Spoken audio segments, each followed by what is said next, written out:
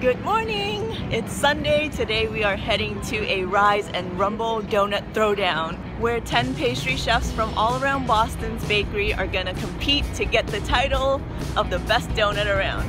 It's gonna come with brunch, so I'm really excited. We're heading there now!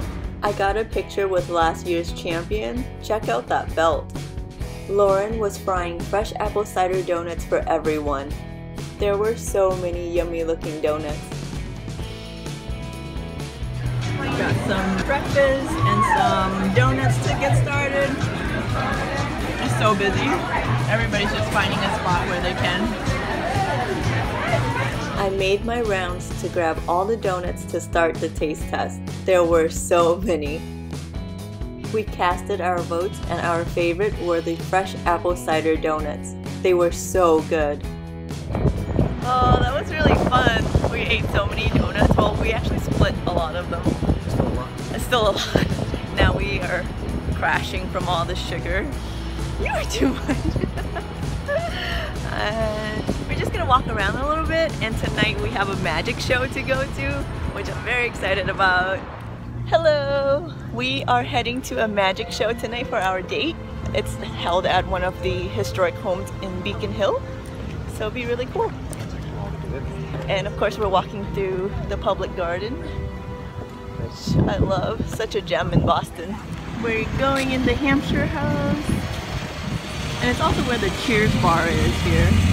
Four-handed illusion. We are inside the Hampshire House and it's so cute. So this magic show, there's only 50 people, so it's very intimate. There's a comedic element too, so that'll be really cool. The venue is elegant, and I love that the dress code is cocktail attire. It's reminiscent of magic shows back in the glamorous old days.